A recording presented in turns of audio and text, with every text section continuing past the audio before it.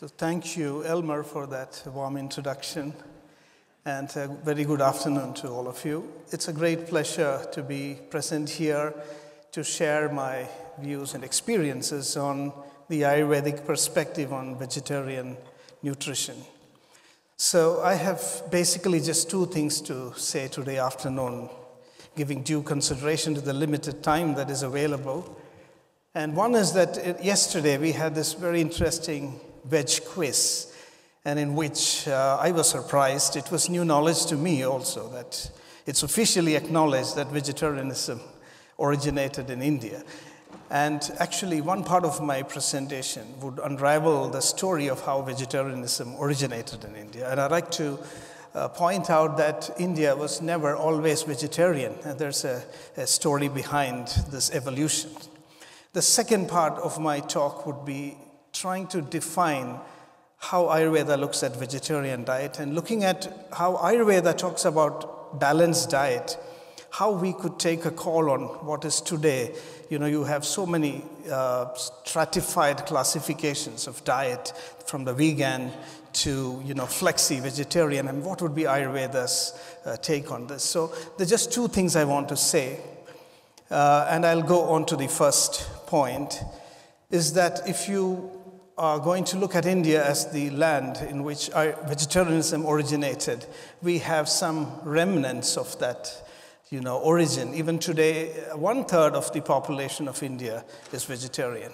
It doesn't really look so impressive when you think of India as a land of vegetarianism, but if you compare it with the rest of the world, then it does make a big difference. Like in India, the meat consumption is just 4.4 kg per person, which is 116 kilograms less than what is consumed in the United States. And if you look at the other countries, Australia, New Zealand, Austria, Italy, Germany, the United Kingdom, Russia, and the list goes on.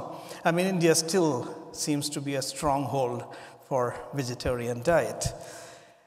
And it's interesting to look at what Ayurveda has to say, because the healthcare practices in India was predominantly influenced by Ayurveda, because it has been the indigenous system of healthcare. And in the next few minutes, I'd like to unravel what would perhaps be the story of the origin of vegetarianism in India. So Ayurveda has been a witness to evolution of dietary practices in India. Ayurveda has a long, continuous, unbroken tradition of at least 3,000 years, maybe even more, we do not know. And things have not been the same. This is more than 2 millennia. And people have changed their diet habits, they've experimented with life, societies have changed radically, and Ayurveda has also not remained the same.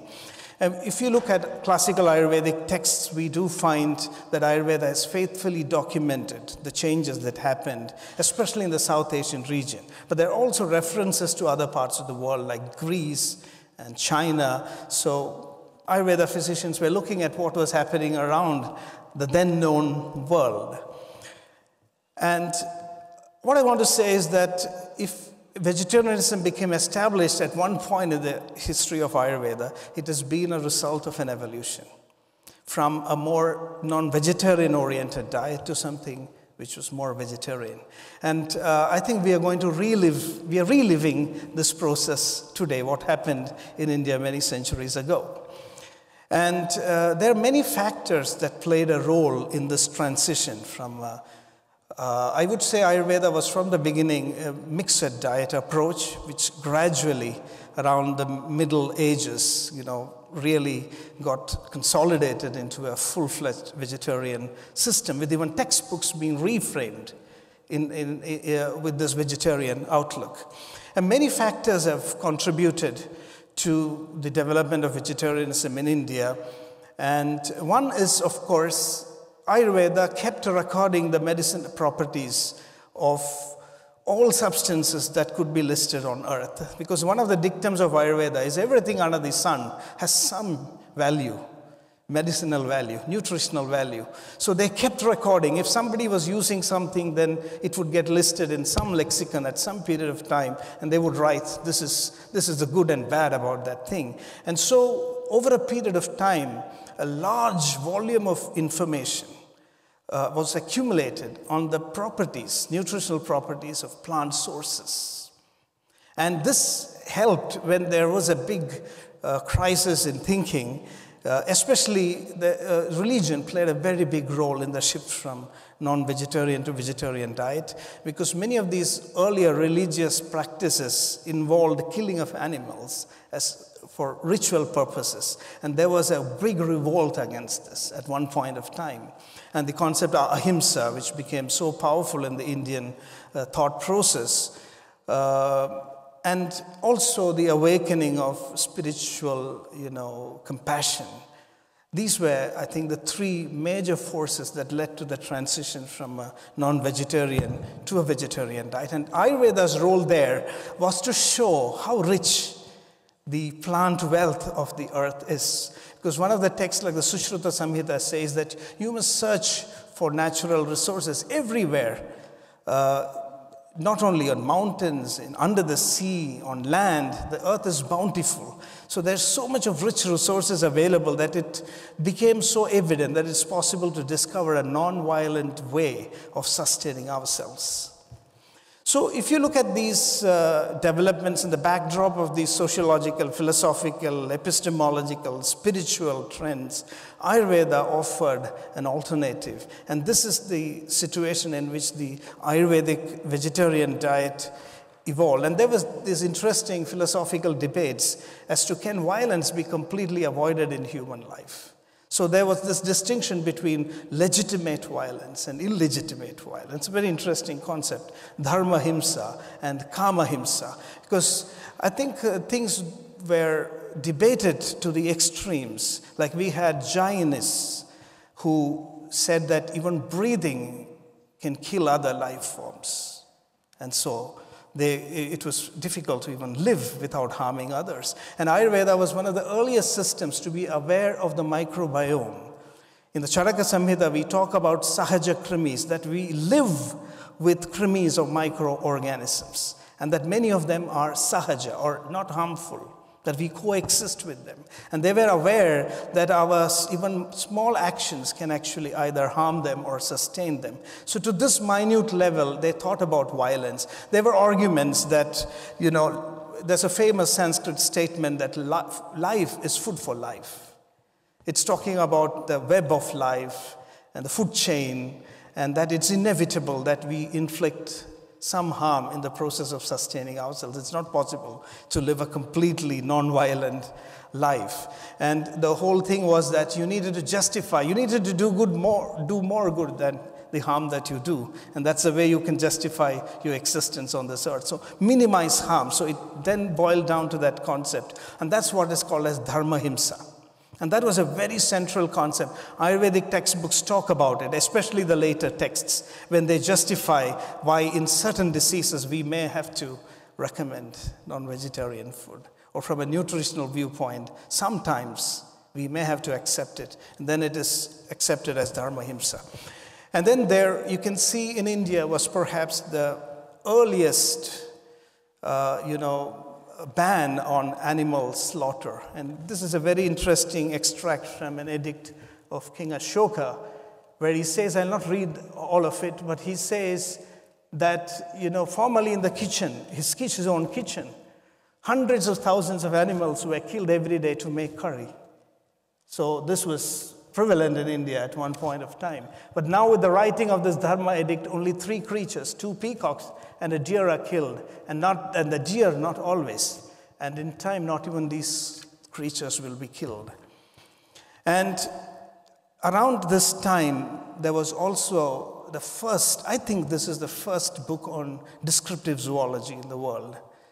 A king went for a hunting expedition, and he became so remorseful when he saw that so many animals were killed. He was suddenly struck by the diversity of animal life, and then he commissioned one of his courtiers to write a textbook on Mriga Pakshi Shastra, which describes the beauty of animal life and the need to protect animal life and the need to discover a non-violent way of, providing nutrition to oneself.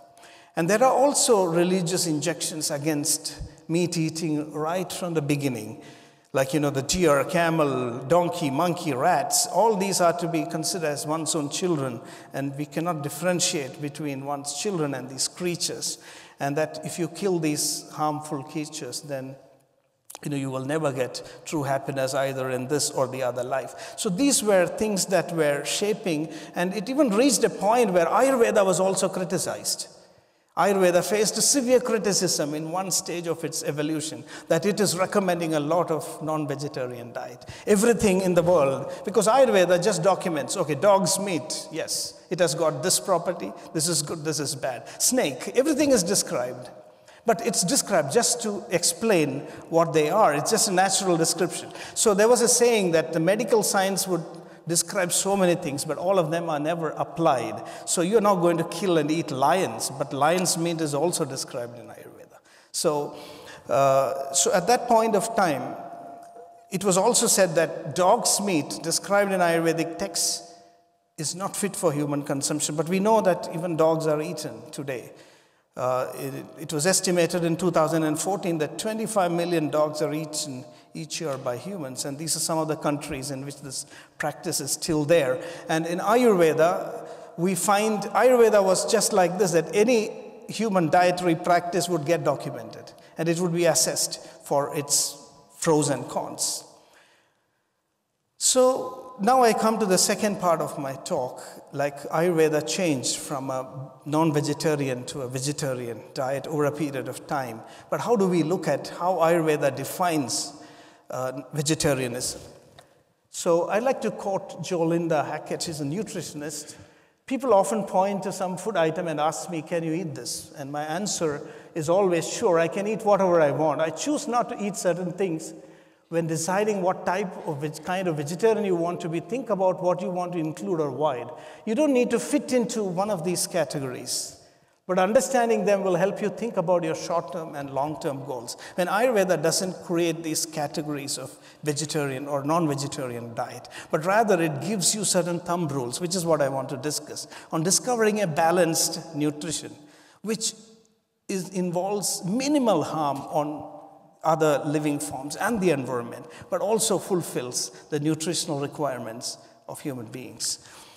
So, in the 9th century, finally, we have a really vegan textbook on Ayurveda, which removed all references to the non-vegetarian diet.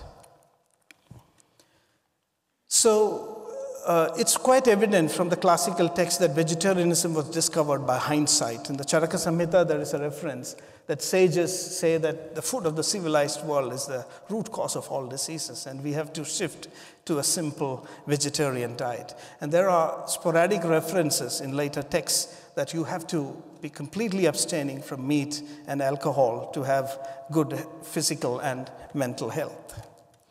So, around the 15th century, Ayurveda also shifted from pharmacological therapeutics to nutritional therapeutics. And it was this time that famous statements began to come that, if diet and lifestyle are regulated, what is the use of medicine?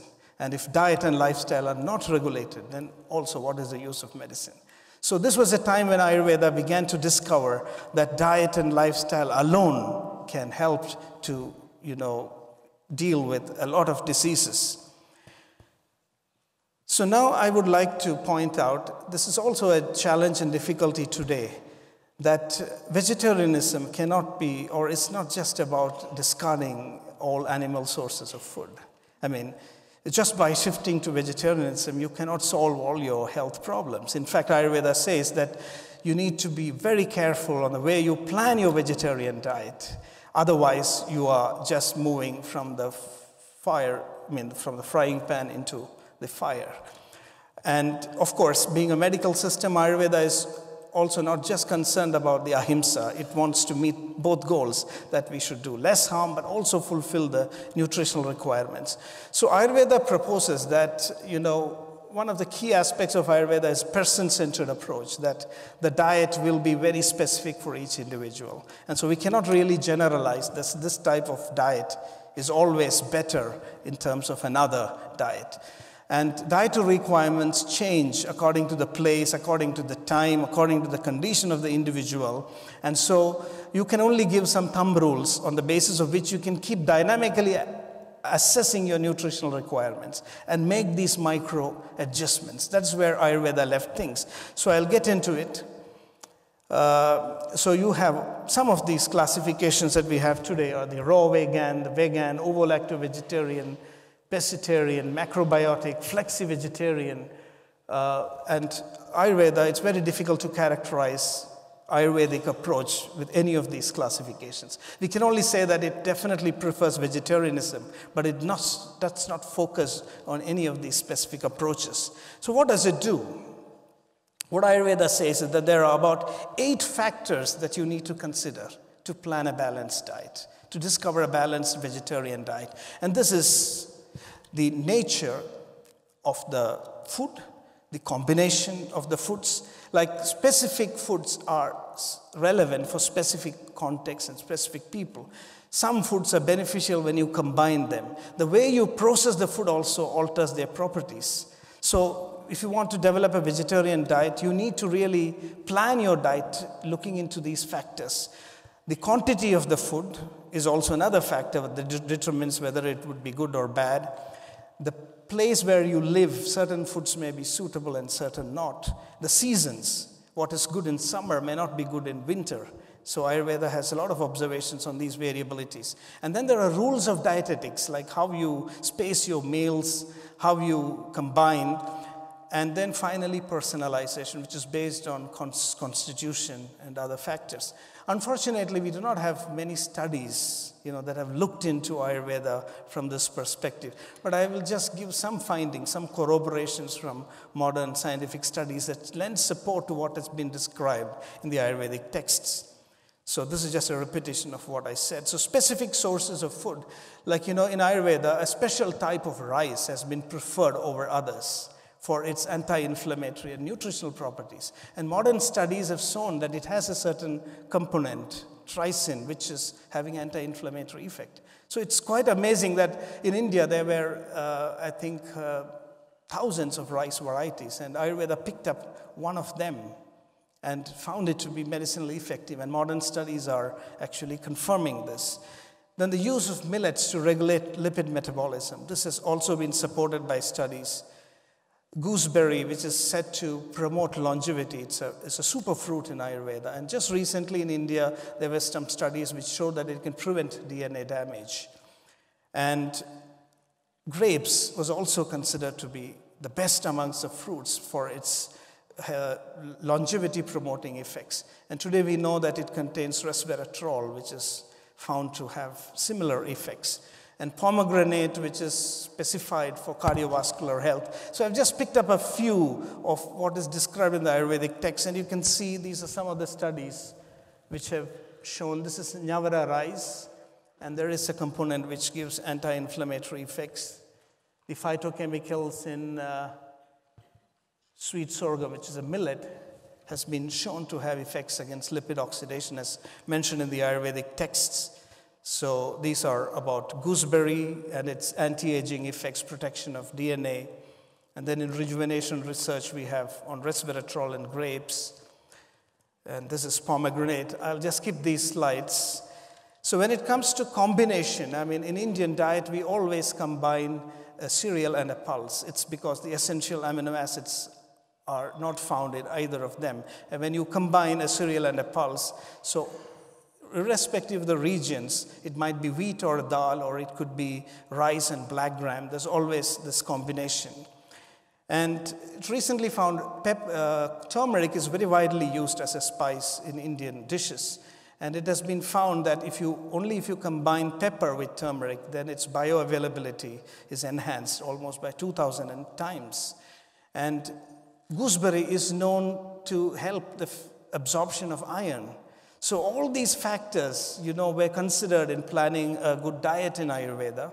And these are some of the studies which talk about curcumin and piperine. And coriander is used, to top up the Indian dishes. And today we know that it has a chemical called dodecanol, which is very powerful antibiotic. against salmonella. It's probably added to prevent food poisoning. And cinnamon, which is also very much used, especially in foods in which there is oil, is known to regulate lipid metabolism and prevent diabetes. So when it comes to processing, there are very interesting observations in garlic should be crushed before use. And today we know the chemistry of why that should be done, because unless you crush garlic, the enzyme allinase converts allin into allicin, which is very unstable. So you have to just crush it just before you eat it. And this was well known in Ayurveda and described in the texts. So the quantity and frequency of food items, most of the preservatives that we talk about, which are called as caustic alkalis in Ayurveda, there's a prohibition of its use. Ayurveda was against the preservation of food and always insisted on eating fresh food. So long pepper, caustic alkalis, and salt. And then there are seasonal and regional variations. I think I will come to my last point, which is the rules of dietetics. I have just one more minute.